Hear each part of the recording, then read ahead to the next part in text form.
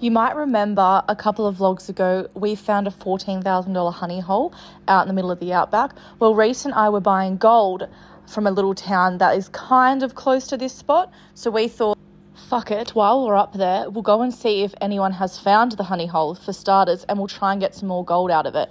The honey hole is definitely near a reef or is a reef. We just have to try and either find it or see what's happening. Normally we would never leave this honey hole or any patch unfinished ever, but we had to get back for work and it was getting way too hot. Now, it would be unlikely that someone has raided this, but obviously it's always a possibility. That's what we were nervous about, so let's go see if anyone's found it and if there's gold left. No one's been here. Are you all right? Can I put you on camera? No. Are you happy no one's been here?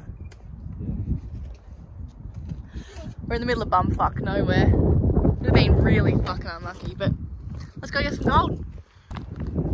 So we're on the top of the hill here. This is where the honey hole is. We're gonna try and find the reef. Obviously, sorry guys, this fucking wind. I didn't think there'd be any wind today. Of course there is. I need to get better equipment. Hopefully you can still enjoy this video. We're gonna try it. We're gonna detect all around it, take all the dirt out of the honey hole, try and find the reef as well. This might actually be the reef itself, but we'll just follow it up and make sure we're not missing anything. We've also smashed the side of this hill out. If you watched my last vlog, you'll see. We had 3 people chaining. Yeah, look at the contacts. Look at the colours there. Straight, and it was all on that bank of that river. Quick fit check. Kmart, Mac. Don't know where this is from. It's covered in sweat, so I can't read it. Wait, what? That's reef gold. Yeah. Is that ironstone? Yeah, ironstone special. So do you reckon this is the reef? This honey hole is the reef? Yeah. Yeah. It's disintegrated or not. Been here 2 minutes and already got another bit of gold, so this is the honey hole here. We've got a lot of work to do. Another bit, we've got a big area to do. So we originally did it with the 45, but the 6 is better with those smaller. It's a bit more sensitive. So been here 5 minutes, already on the second bit. Another piece of reef gold, 2 minutes in. So the reef's here. We've got all the alluvial run down the hill.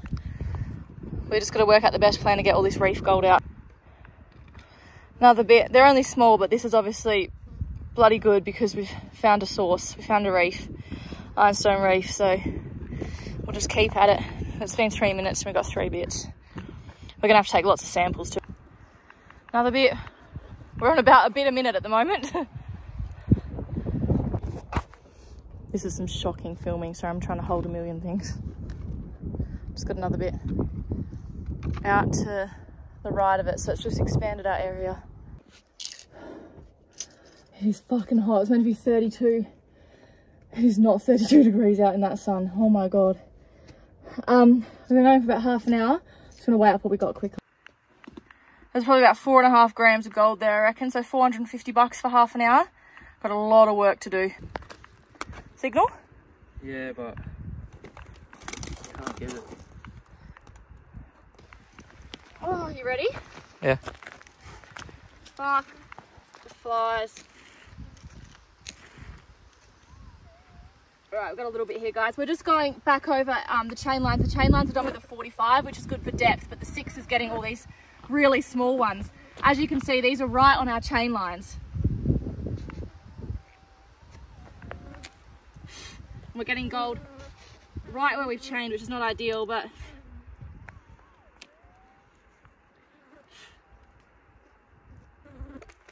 oh! Did you get it? Yeah, got it. Tiny little bit. Barely see. But if you look here, we've walked about 4 meters and got 5 grams of small shit that the 45's missed. The 45 definitely, do you mind putting the camera on me when I'm talking? The 45 definitely has its place with the depth, but the 6 is a vacuum for all this small stuff. What were you gonna say? I was just gonna say it's all on the chain lines. Yeah, like look at it. So we got a lot of work cut out for us. Using a scoop, people. We normally don't need this shit, but the stuff here is so fine, so we are. It's not in your scoop. Go over it again. Nah, it's not in there. Nah.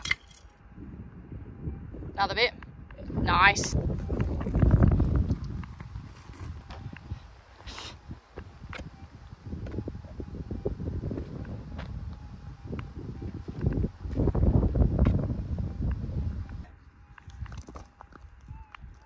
It's just in there.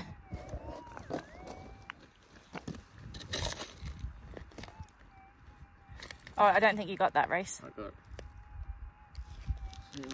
I can hear the change in it. It's just there.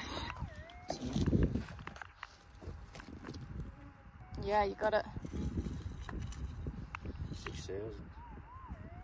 Oh, I wonder how small this is going to be. There it is. Oh my God, that is insane. What the fuck? It wouldn't be worth it if there wasn't fucking hundreds of them. Yeah. Go again, sorry? Nah. Is that it sitting right there? Yeah.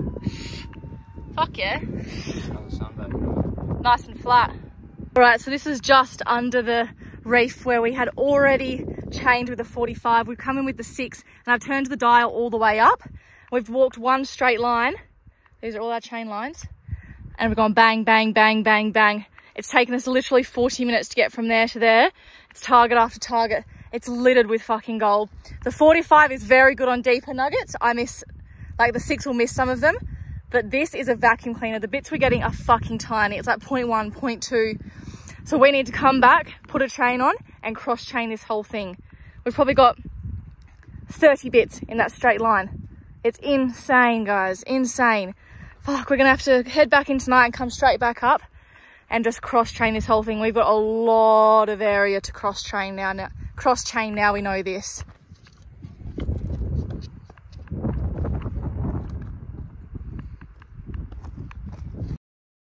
Sorry, this is filmed the wrong way, but this is the nugget that I bought up. It was through Leonora. I got it off a bloke up there. It's literally gorgeous. He found this without a metal detector, just walking through the bush, sitting on top of the ground. Okay, we have to hightail it out of here. Sunset is coming. We don't know this area well enough to be driving at night. We can't stay the night. It was only a quick trip. So we got to get out. That was a pretty average vlog, sorry. I actually thought I got a lot more footage than I did. A lot of the footage I got is filmed this way for my TikTok. I'm trying to navigate how to film both of them at the same time. And unfortunately, we had to start working really quickly because the sun was starting to go down. So there's about 4 hours I didn't film just because I didn't have time because I had to really work hard. I wish I had a film crew pulling me around so I could just work and then they could film me, but we're not quite there yet. Subscribe and like this video, maybe we can get there, guys. But yeah, we're in a bit of a rush. So the actual, I don't know if I made this clear at the start, but the actual trip was to buy gold. I had to go to Leonora and Leinster to buy gold. Leonora I had booked in for like 8 AM, and then the Leinster person I was buying gold off I had booked in for like 9 PM because we were navigating his work and his roster. And it's a big trip for me, guys. Where we're prospecting is like 5 hours from home. So we actually went to go buy gold, but because we were so close, we were like, oh, we might as well go check on the honey hole and try and get some more gold out. So the honey hole wasn't the priority. Now, a lot of people would say, like, why would you leave gold in the ground? We normally wouldn't do that. But it's not like millions of dollars worth of gold, guys. It's like, it paid for all the fuel and it showed us that we do need to do a lot more work there. Like, it was good for exploration. But if worst case scenario, we come back during the winter and someone has smashed the area, we can live with that.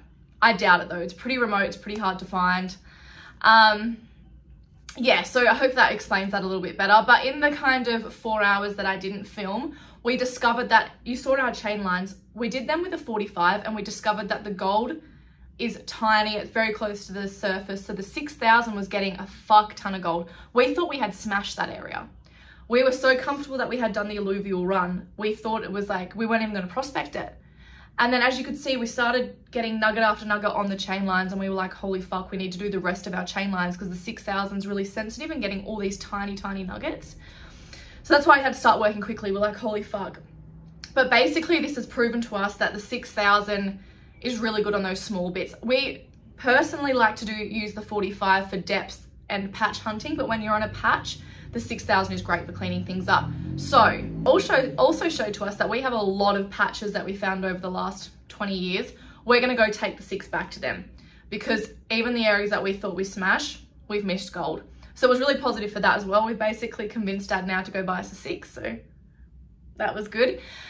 So yeah, basically we kept chaining until it started to get dark and then we had to get out of there. 1, I had to get out of there to get to Leinster to buy this gold. And 2, we don't know the area, we're not familiar enough to like try and navigate it at nighttime. Dad had given us some very rough directions. I'm talking like, go to the haul road, find the tire, turn right, find the flying crow. When you see the crow take a shit, turn left there. Like, the instructions were not very good. And because it was a last minute trip, we didn't really have time to like plan food and sleeping equipment and get our whole setup there. So we didn't want to be stuck at night. We had to get out of there. We had, we knew on Google, on our maps, that when we hit one of the pits, we drove around the pit and then we could find the haul road. Once we found the haul road, we were safe. But it was kind of getting to the pit because it was a lot of bush bashing. We don't drive on like normal roads out there. It's a lot of bush bashing, and Reece and I were kind of going off maps, off memory, and off Dad's directions, which is fine during the day, but it's not something we wanted to risk at night. So we basically also took a bunch of samples for the honey hole, like of the actual, it was like this decomposed clay almost. We took a bunch of that. We took a bunch of like loamy sand, and then we filled it all in. Obviously we don't leave our holes. We filled it all in, put it back to normal as much as we could, drove into Leinster, bought the gold. Reece fell asleep, so I drove from Leinster to Kalgoorlie, which is like 4 hours. We got home about 3 a.m. which was fine. It was definitely, honey hole was here. And so the honey hole is clearly a reef that's kind of decomposed. And the big alluvial run is originally how we found it. We found nuggets down in the big alluvial run. You remember I was showing you that video? It's like, oh, look at the contact zones. Dad found like a 20 grammer, a couple of 17 grammers, a couple of 10 grammers. We got about $14,000 off that run in about 2 days.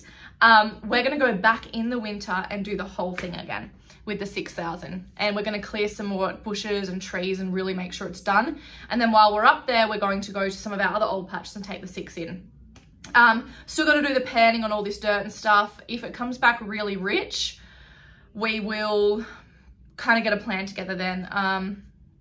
Yeah, we don't have, basically you have to have a mining tenement to obviously start, because people commenting, get a digger in there.